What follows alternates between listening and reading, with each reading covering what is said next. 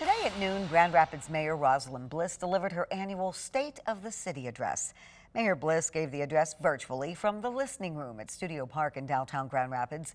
It's been nearly a year since the onset of the COVID-19 pandemic, which was a major focus of this year's address. She said it has been devastating and that all residents share a responsibility to get the virus under control and stem future loss of life. I know we are tired of COVID, but now is the time to stay vigilant. We must continue to do what we can to help prevent the spread of the virus. Wear a mask, stay distant, and go get vaccinated when your time comes. Mayor Bliss also talked about last year's record number of homicides in Grand Rapids. She says she's hopeful the city can launch a gun violence program sometime this winter.